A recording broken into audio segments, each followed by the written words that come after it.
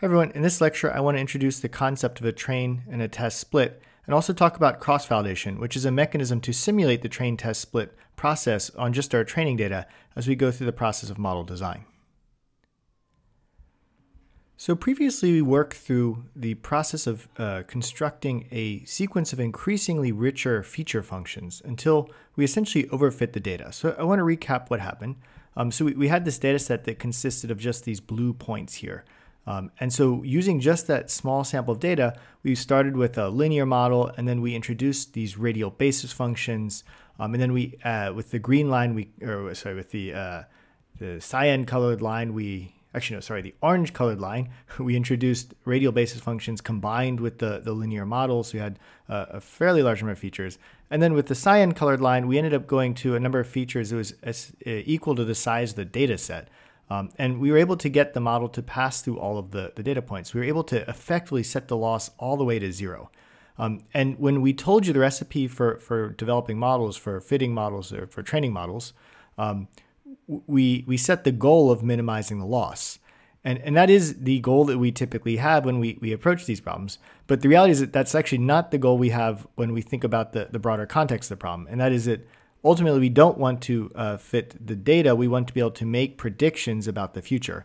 The data is our best surrogate for the future, so fitting the data is a rational way to think about modeling for the future. The problem with that, though, is that we can, in this case, overfit to the data, and this is the concept of overfitting. So our models is geared to all the nuances or noise in that data, is optimized to fit all that noise.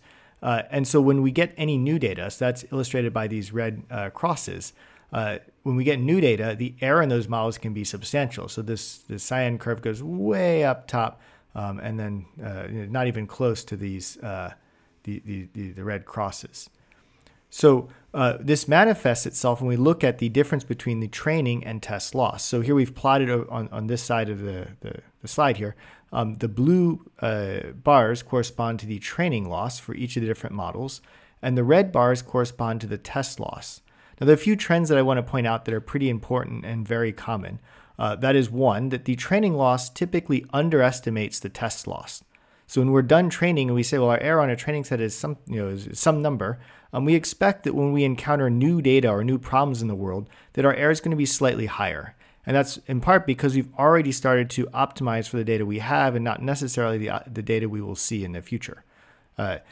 The next thing to notice is that as we made the model, we went from a linear model to the RBF model. In this case, the training loss actually went up. So even though this purple curve is a little more complex than the linear model, it wasn't able to actually capture what is effectively just a simple linear trend.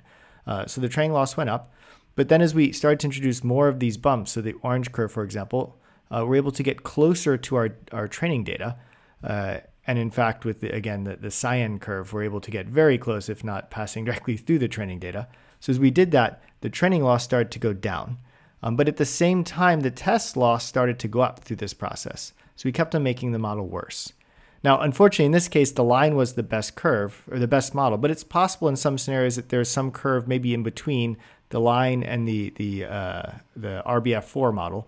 So maybe there's a model in here that might have actually had a lower test loss as well. And we'll present some examples of this in the upcoming notebook. All right, so that's where we are. And at the end of the last lecture, we talked a bit about this kind of famous plot. And so this is something you should try to remember or take away from this class, which is how we think about model complexity, so our ability to capture weird, complex phenomena in our data. So you can think of the simplest model as just a constant, just predict always the same value, the average, or something you've seen from the past. And then as we start to incorporate more functions or more complex relationships with our features, that increases our model complexity. So that's this axis. And then the y-axis, this is the error in our model. So lower would be better. And this corresponds to the loss when we think about the least squares. So error and loss are often used interchangeably. And then this is a cartoon, but a lot of problems will have this structure. That as we increase the model complexity, our training error is going to continue to go down. So we're going to improve our ability to fit the data by admitting more complex functions. But at some point, our test error will go down and then go back up. And so our goal is to find this point here in the middle where our test error is the lowest. right? And anything to the left of that, we're sort of underfitting. There's more opportunity to exploit structure in the data that we're not yet capturing in our model.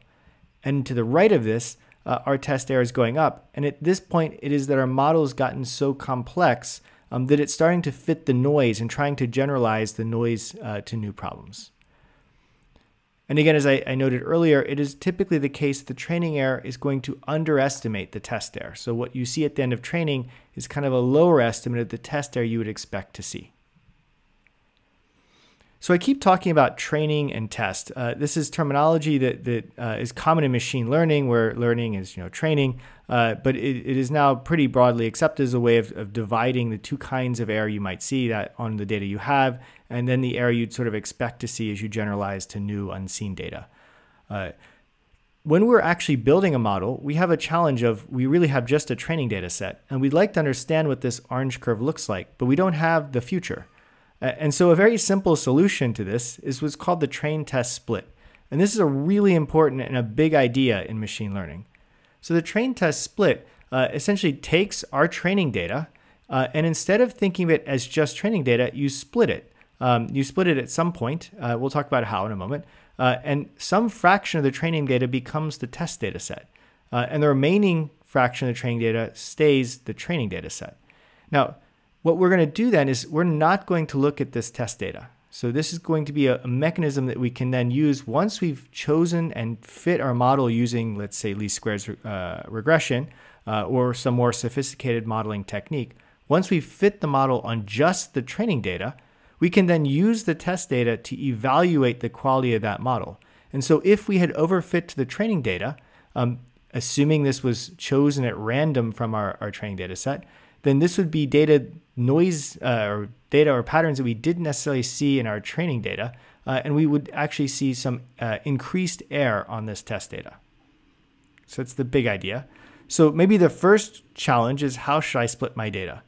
You could imagine splitting it randomly, temporally. You might, if it were geographic data, you might split it by region. And really, this is going to depend on the application. We could split the data randomly. That's a pretty common strategy. So we would shuffle the data and choose a random fraction. Now, the next question is, what fraction? So how much should we use? A pretty standard technique for this might be something like 90% of our data will be kept as training data, and 10% will be kept as test data. Now, there's sort of a trade-off that we have to consider here.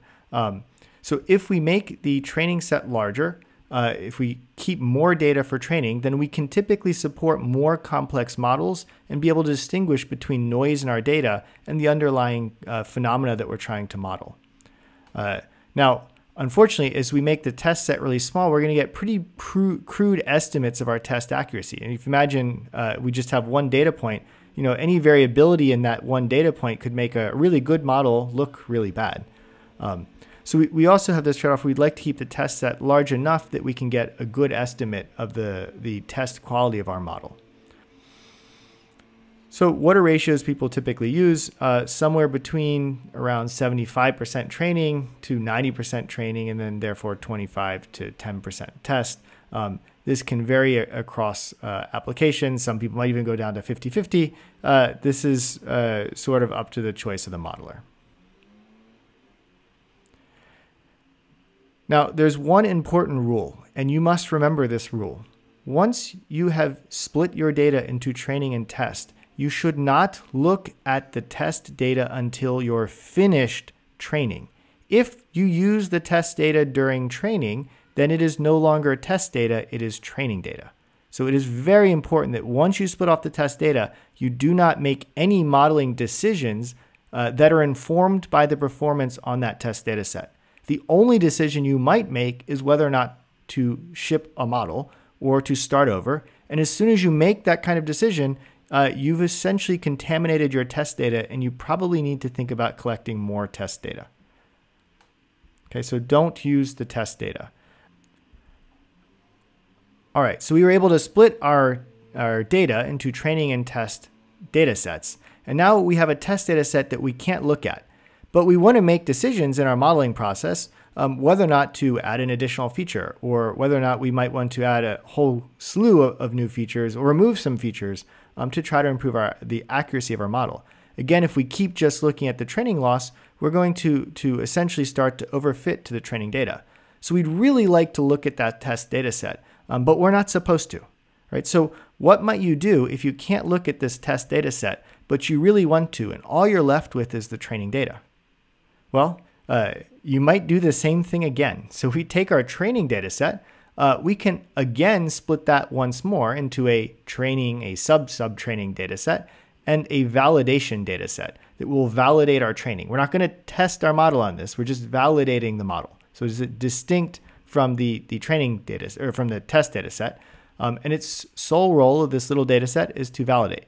Now, the problem is we're going to need to do this often as we try different feature functions. We'd like this validation data set to be relatively accurate. So it needs to be kind of large, but we don't want it to be too large because we really want as much data for training. So another way to improve the overall quality of our validation data set is to actually construct this split multiple times. So this was one random split.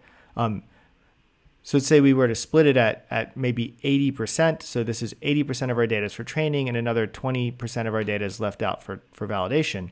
What we could do is we could train our model here and validate here, and then we could repeat the process again, taking the same data set, splitting it at a different location. So we pull out this little middle fragment, this middle 20% of the data, and use the remaining data here to yet train another model and then validate it again against this. And we can do that repeatedly. And in this case, we do that 5 times for 5 distinct splits of the data. And this would be called 5-fold cross-validation. So in each of these cases, we'd get an error measure on these red blocks of data. And then we could average the error measure across all of these blocks to get a pretty good estimate of what our test error might look like without ever having to look at the test error. And this is relatively robust so that we can run this procedure every time we try a new set of features or a new model design. We can rerun this 5 stages of training, so 5 rounds of training, 5 rounds of validation to get an estimate of what the test error would be, again, without peeking at our test data set. So this process simulates multiple train test splits on our training data. You may remember from data 8, this is something like the bootstrap. It's a simpler procedure for evaluating or getting an estimate of what our validation error might be. And in fact, we can even start to get a little distribution, the shape of what that validation error might look like according to this procedure. All right, so that is cross-validation.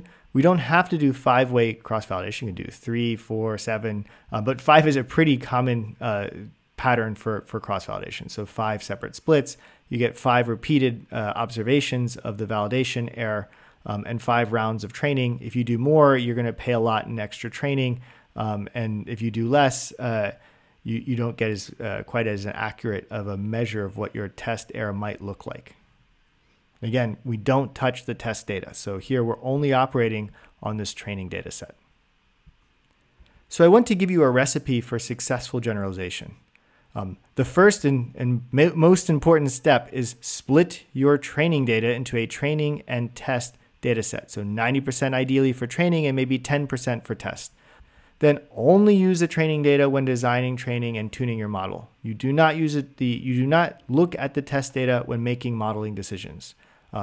If you want to look at the test data, you should use cross-validation. So cross-validation gives us a mechanism to estimate what our test or generalization performance will be without ever having to touch the test data.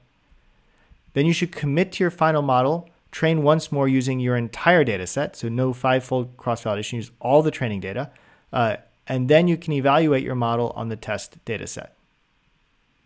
Now, if you're happy with that, you might train once more with all of the data, including the test data set, and you would then ship your model or deliver it or use it to render predictions on new streams. But at this point, you're not making any new design decisions. And once you've trained on the test data set, you can no longer evaluate the generalization performance of that model since you have no new data to test it on.